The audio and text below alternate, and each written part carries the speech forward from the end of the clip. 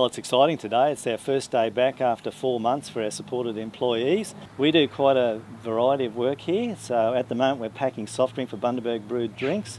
We also pack sugar for Bundaberg sugar. Well, they went off early April, so you know, this is more than work. It's their social interaction with their friends. You know, it's their purpose. You know, it's their routine.